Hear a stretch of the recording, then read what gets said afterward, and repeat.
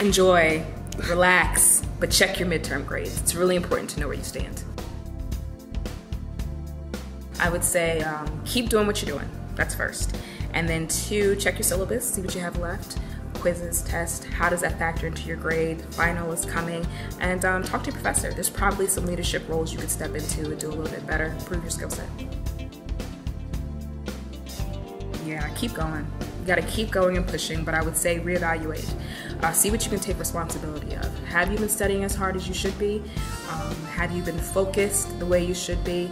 I would say then talk to someone who can help you, someone who's been in the game for a minute. You have advisors here, all students have advisors. Talk to your advisor.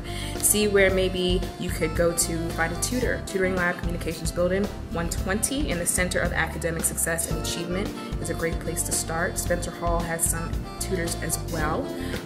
Talk to your professor. Sometimes it could be, there's a little anxiety that comes from talking to a professor, but go to their office hours, sit down, be honest. Look, this is where I stand, I just want to do better, and I'm willing to put in the work. And they'll help you with some things as well. Talk to other students in the class. That would be another one. Students who are doing well. And say, hey, what are you doing? How do you study? How do you prepare for a test? How do you prepare for a quiz? That's advice I would give to students who maybe didn't do as well as they thought they should do, or just basically need improvement.